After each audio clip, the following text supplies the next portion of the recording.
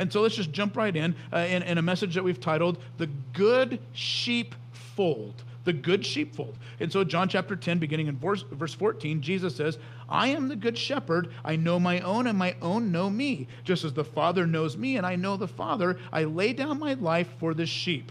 And I have other sheep that are not of this fold, and I must bring them also, and they will listen to my voice.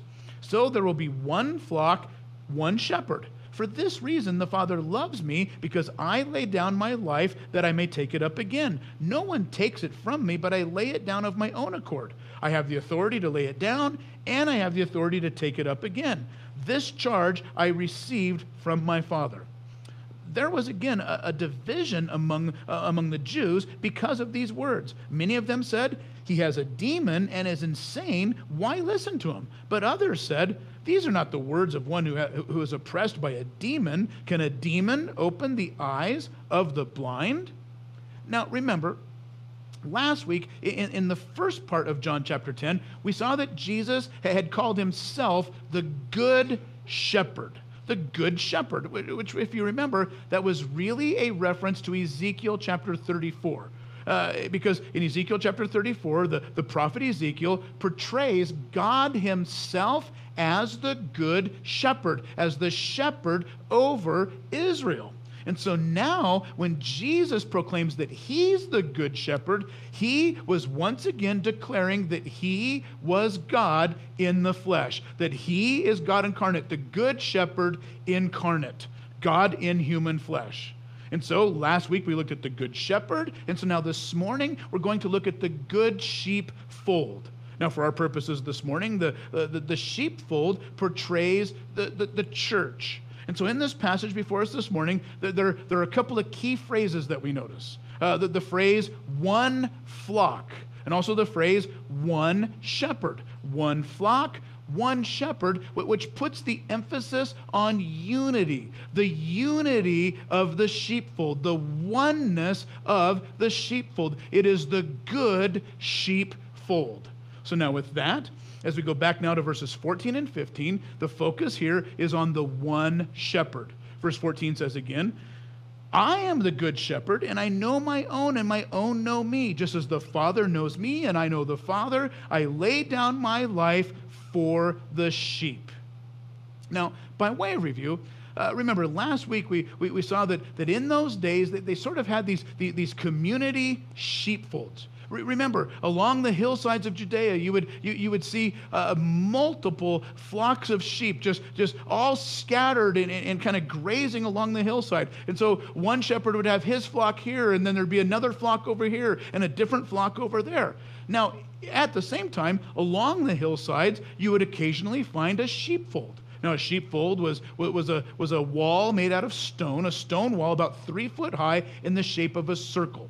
And they sort of had these community sheepfolds. So, you're a shepherd, and so at night you would bring your sheep into that sheepfold, but then another shepherd, he would bring his sheep into the same sheepfold, and still another shepherd would bring his sheep. And so it was a community sheepfold.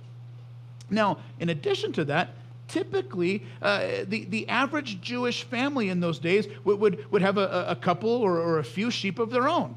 But they wouldn't have enough to be called a flock. They would just have 2 or 3 sheep of their own. So in that case, you would often have sort of a village shepherd, sort of a community shepherd who would take care of everyone else's sheep in the village, in the community.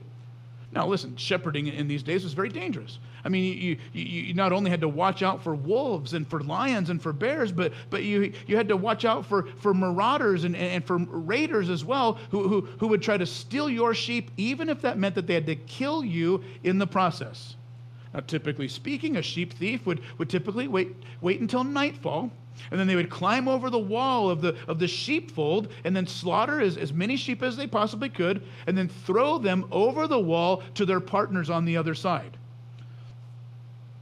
And so that's why, in many cases, these sheepfolds would often have thorn bushes on top, layered on top of the walls of the sheepfold. So that would make it harder to climb over the walls. It'd be sort of like barbed wire. But then again, the shepherd could also light those thorn bushes on fire to sort of scare off wolves or other predators as well. Now, by the way, another way that thieves would try to steal your sheep was that sometimes they would go to one of these community sheepfolds, and they would try to pretend that they were the owners of a few of the sheep. They'd say, hey, we live down in one of these villages below, and we're just here to pick up our sheep. And so they'd try to pretend that they're one of the owners of a few of these sheep. But as we said before last week, the sheep know the voice of their real shepherd. They know the voice of their owner. In fact, I read that back in the days of World War II, there were a group of soldiers who had tried to steal a flock of sheep that were along the hillside just outside of Jerusalem. And so they were kind of driving these sheep and trying to herd them. And when the sleeping shepherd woke up and he saw that his flock was being driven off by these soldiers, he called to the flock with a distinctive sound, with distinctive calls. And as he did, each sheep, one by one, turned back and came back to their shepherd. Why? Because the sheep know the shepherd's voice. And so it's with that in mind in verse 14 that Jesus says, I know my own, and my own know me. But then Jesus adds this line in verse 15. He says, and I will lay down my life for the sheep. Now that line there in verse 15 implies that this was voluntary. That no one forced him to do this. No one was making him do this. He voluntarily would lay down his life. But this also implies that there was a sense of responsibility, that he's responsible for the sheep, that he's going to protect these sheep with his very life. Now, I also think that this is kind of connected to a law back in Exodus chapter 22, verse 13 in the Old Testament. Exodus chapter 22, verse 13, which is a law that had to deal with stealing sheep. You see, in those days, maybe you're one of the village shepherds, you're one of the community shepherds, and so a bunch of different people left their sheep under your care. But let's say that something happened, and one of their sheep gets torn to pieces by a lion or by a bear, and now their sheep died under your watch. Well, now in that case, what would happen is that you would have to go to the actual owner of the sheep and bring proof that, maybe it's a limb or maybe it's an ear, but you have to bring proof that not only was their sheep attacked by a predator, but you bring proof that you did everything you possibly could, that you risked your very life trying to protect that sheep. Now here's what happened if you couldn't prove it. If you failed to prove that you risked your life to save their sheep, well, then you had to pay for the life of their sheep. And here's how. You had to pay for the life of their sheep with your very own life. Because you failed to protect the life of their sheep, now it would cost you your life. And so there's a sense of responsibility here. But why? Why did they have this law in Exodus 22:13? Why? Well, because, oftentimes you would have these false shepherds, if you would, that were kind of running these community sheepfolds. And maybe they tell you that your sheep was killed by a lion or by a bear, when in fact, really, your sheep had just become a gyro sandwich. And so they had this law. And so Jesus says that he's the good shepherd and that he knows his sheep and his sheep know him, and he will lay down his life for the sheep. He will protect his sheep with his very life. So now the focus goes now from the focus being on one shepherd to now the focus is on one flock as we pick it up in verse 16. Jesus says, and I have other sheep that are not of this fold, and I must bring them also, and they will listen to my voice, and so there will be one flock, one shepherd. Now notice the word fold when he says, I have other sheep that are not of this fold. Now, most Bible teachers universally agree that the fold here speaks of the nation of Israel, the Jewish people, that the nation of Israel, the Jewish people are the sheepfold of God. And there's Old Testament scripture after Old Testament scripture where the nation of Israel, the Jewish people, are called the sheep of God, and he is called their shepherd. And so the sheepfold, that's the nation of Israel. But then this phrase, other sheep, when it says, I have other sheep that are not of this fold, Well, most Bible teachers agree that that phrase, other sheep, speaks of non-Jewish people, or if you would, so-called Gentiles. And so when Jesus is saying, I have other sheep that are not of this sheepfold, and I must bring them in also, in effect, Jesus was telling the Jewish people, he was telling the nation of Israel, he's saying, you know what, I'm going to be bringing Gentiles into your sheepfold. But then notice he goes on and he says, and there will be one flock, one shepherd. In other words, there won't be a Jewish flock and a Gentile flock. There won't be a kosher sheepfold and a non-kosher sheepfold. He says there's going to be no segregation. He says there's going to be one flock, one shepherd. Now, by the way, that word one, when he says there'll be one flock, it's the exact same Greek word that's used later on over in Ephesians chapter 2, verses 15 and 16, when the Apostle Paul writes and says that in himself he might make the two into one, that's our key word, into one new man, thus establishing peace and might reconcile them both in one body. There's our word again. Both into one body to God through the cross by having put to death the enmity. Now, what are these verses in Ephesians chapter 2 talking about?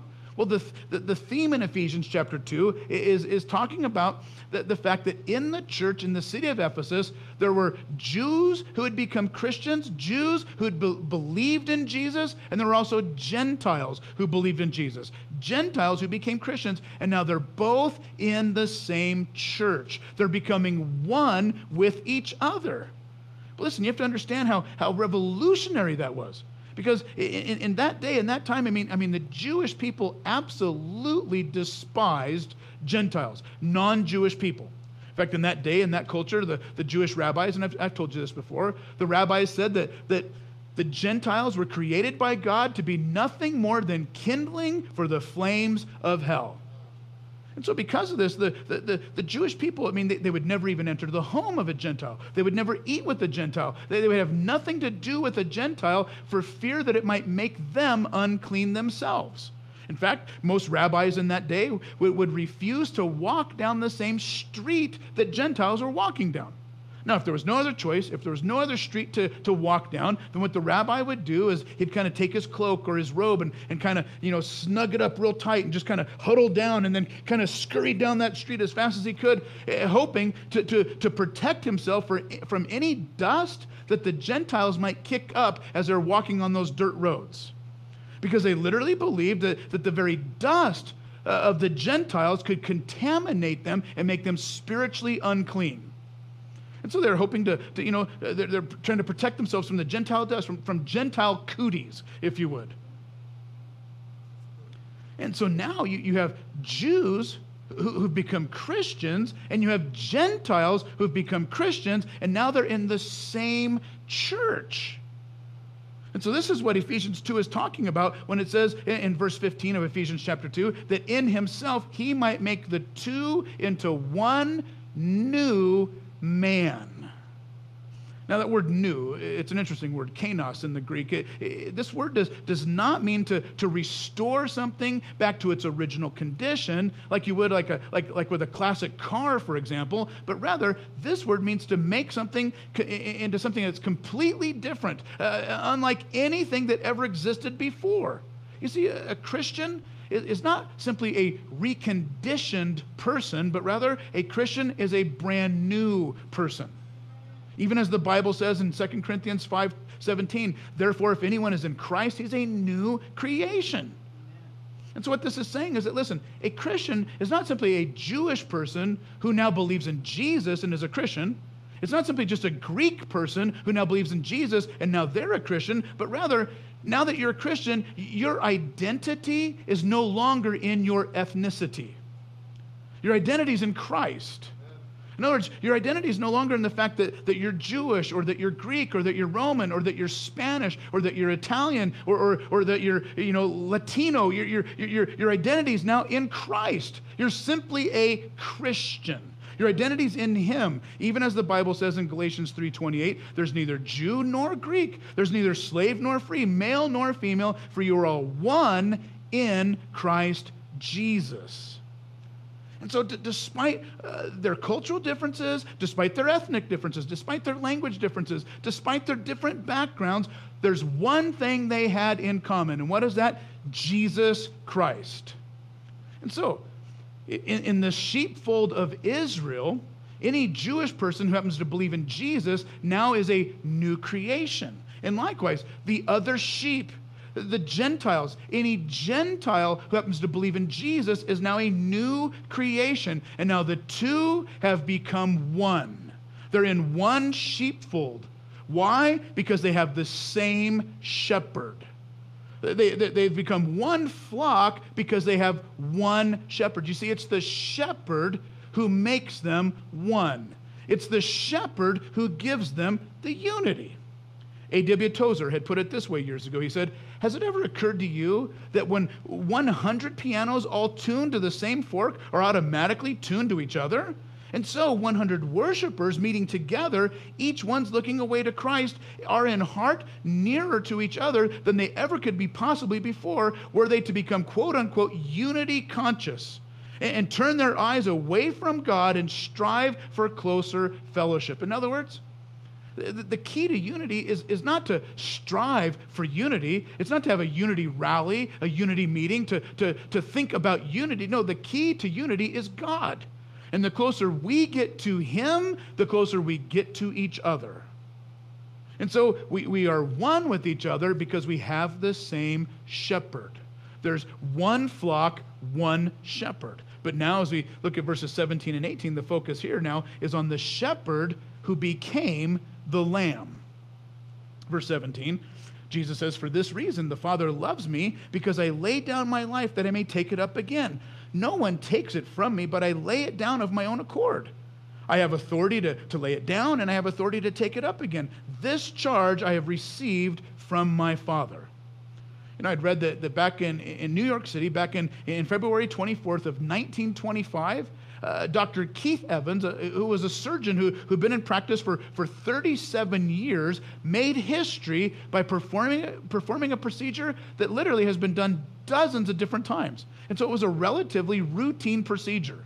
Now, his patient was complaining of severe abdominal pain, and after examination, he concluded that his patient needed an appendectomy, a relatively common procedure.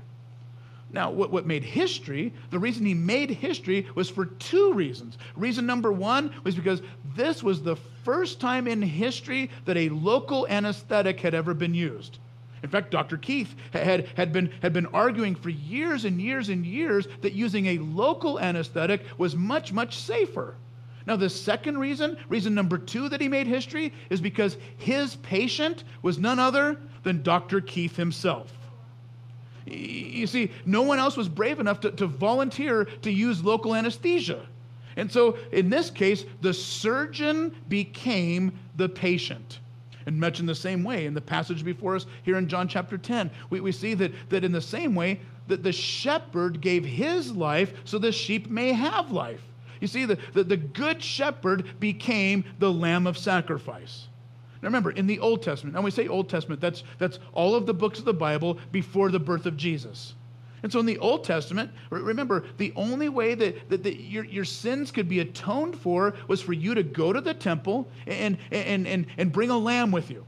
Now the priest would have you lay your hands on that lamb, on his forehead, and then the priest would have you pray. Now, in the process of laying your hands and praying, what was happening was that symbolically you were transferring your sins off of you and onto that lamb. So therefore, that lamb was literally becoming your substitute, meaning that when that lamb was sacrificed, that lamb wasn't dying for anything that he did. No, he was completely innocent. No, that lamb was dying for everything that you did. In the Old Testament, the lamb died so that you can live. But listen to this. Jesus died that you may live. Jesus, the good shepherd, became the lamb of sacrifice. He laid down his life for his sheep, and he did it freely. And now with that, as we look at verses 19 through 21, I want to share a couple of concerns I have about the Lord's sheepfold today.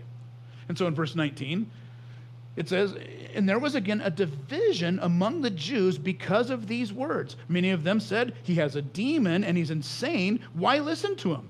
But others said, these are not the words of one who is oppressed by a demon. Can a demon open the eyes of the blind? So now, in this chapter 10, in the first part of chapter 10 last week, we saw that Jesus was the good shepherd, but the religious leaders of the day were the false shepherds. That Jesus was feeding the flock, but they were fleecing the flock. But now this morning, Jesus also tells us that he came so that the Jews and the Gentiles could be in the same fold. So that the Jews and the Gentiles can become one with each other. And so in a sense, because of what Jesus has done in each of our lives individually, because of what Jesus has done, then no matter how different we are from each other, no matter what our differences are, because of Jesus, we are one. Now take a look around this room. It should be pretty easy. Literally, like turn around and look at the people in the room. It's only a handful of you. It shouldn't take very long. Now, I don't know if you see what I see, but here's what I see. I see that a lot of you are different. And by that, I mean different. You know, I mean, some of us are tatted. Some of you are not. Some are younger. Some of you think you're younger. Some of us are upper class and middle class and lower class. People like me, no class. And yet, here we are. We're all in the same place. I mean, you look around the room, and this looks a lot like the bar scene in Star Wars, right? I mean, just a lot of different people. And so when you think about it, I mean, listen, the church is like the only place on the planet where you'd find all these different people from all these different walks of life actually walking together and doing life together. Now listen, that's unity. Amen. Now on that note, I want us to notice something in verse 19, where it says, there was again a division among the Jews because of these words. Now, the word division, schisma in the Greek, this is a word that can be translated dissension, but it can be translated a rift or a tear. Now, in the context of verse 19, in the context, we see that it was the Lord's enemies. It was the religious leaders of the day who were divided against each other. But now, fast forward some 2,000 years later, and now today, we see that it's the Lord's people. It's the Lord's sheep that are divided against each other.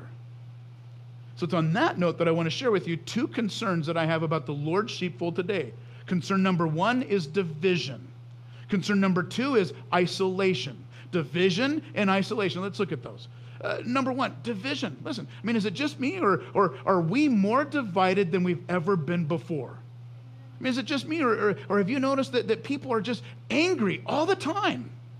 In fact, one psychologist, Joshua Morgenstein, said, quote, the country is now dealing with three different disasters superimposed on top of one another. The pandemic, the economic fallout, and thirdly, the civil unrest. And a common way of responding is anger. Another survey reveals that 77% of Americans say that our country is more divided now than it was before the outbreak. And think about it. We're divided over everything. We're divided over wearing masks or not wearing masks. We're divided over contact tracing, or we're divided now over to get a vaccination or not to get the vaccination. We're divided over this and we're divided over that. We're divided over everything. And I've got to tell you that division is taking its toll on the church. And by church, I don't just mean this church, I mean the church. The body of Christ, the church at large. In fact, a recent study by the Barna Research Group says that 1 in 5 churches are closing their doors due to COVID. 1 out of every 5 churches are closing their doors due to COVID. In fact, in a separate survey, pastors were asked what their most significant struggles are during this time of pandemic, this economic trial, the racism, political turmoil, all of this. What is their number one struggle? And by far, the number one answer was division, disunity in their congregations. These pastors that were interviewed said that they have people in their church that on one hand are scared to death right now. They're afraid to go anywhere. They're afraid to even breathe. But then on the other hand, you have people who quite frankly are going to go all Karen on you if you don't wear your mask. And then on that note, you have others that are convinced that this whole thing is a hoax and that it's a conspiracy. And then you even have those who quite frankly, get angry at you if you ask them to wear a mask. I mean, we've all seen these videos. I'm sure you've seen the videos of people at grocery stores and at restaurants who actually get into fist fights just because somebody asked them to wear a mask. And so listen, in the midst of this virus, division has gone viral. One editor, Jonathan Merritt, put it this way, an editor for The Atlantic. He said, if the coronavirus is a test of our collective character, then some American Christians are flat out flunking. Now, experts believe that perhaps one statistic that may indicate a significant contributor to our division is social media. One sociologist put it this way. He said, quote, social media is pitched to us as a way for us to stay connected to our loved ones, but in reality, social media is making us antisocial. He said, Facebook is designed to feed you content that will provoke a reaction in order to keep you on Facebook as long as possible. And as a result, we've become more antisocial, angrier, and more divided.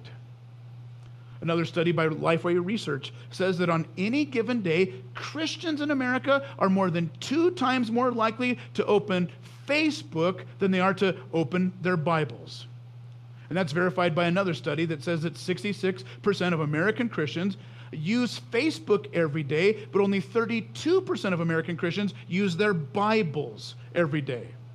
And the study concludes that many Christians are being shaped more by social media than they are by the Scripture. And so that's concern number 1, division. But then my second concern is isolation. Listen to this. Isolation leads to devastation. We must never forget that one of the tactics of the enemy of our soul is to isolate so that he can devastate. Now, I read recently about some of the differences between sheep versus goats, especially when they're under attack. Now, I read that when a herd of goats are under attack, they huddle together, they form a circle, and they're facing the outside. That way they can use their horns to defend each other. But when sheep are under attack, they don't huddle together. They don't defend each other. No, when sheep are under attack, they scatter. They're like, run, every sheep for himself. You know, they just scatter. But listen to this. When we're alone, when we isolate, we become easy pickings for the enemy himself. What do you call a sheep without a shepherd? Medium rare.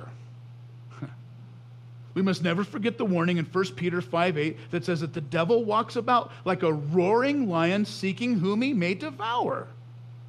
And so right now, in the midst of this pandemic, there are people who are choosing to isolate for health reasons. Maybe it's because of what they do for a living, or maybe it's because of their own health reasons, and so they're isolating. They're staying safe. And listen, that is smart. That is wise, and you should do that. But at the same time, can I say to you that while it may be healthy to isolate, it can also be devastating to isolate. Right now, they're showing that the numbers of suicide and depression have almost doubled since the pandemic started. And so can I just encourage you that while you're trying to stay away from COVID, make sure that you connect with his beloved. Make sure you stay connected. I mean, listen, we've got online church. We've got Zoom Bible studies. For that matter, you've got a thing called a phone.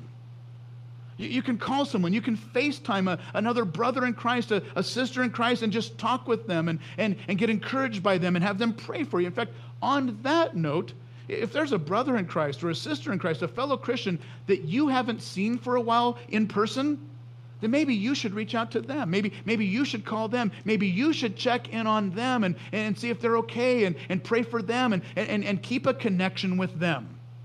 The Bible tells us in Romans 15, verse 5, it says, may the God of endurance and encouragement grant you to live in such harmony with one another, in accord with Christ Jesus, that together you may with one voice glorify the God and Father of our Lord Jesus Christ. Therefore, welcome one another as Christ has welcomed you for the glory of God. Now we notice this word harmony. When he says, may the God of endurance and encouragement grant you to live in such harmony with one another.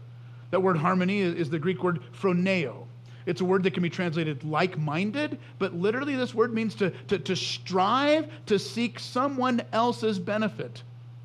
Strive to seek someone else's benefit, what's best for them and not for yourself. You see, that's the key to having harmony. The key to having unity is that we strive to seek someone else's benefit. We go out of our way, if we haven't seen them for a while, we go out of our way to check in on them, to touch base with them, to stay connected to them.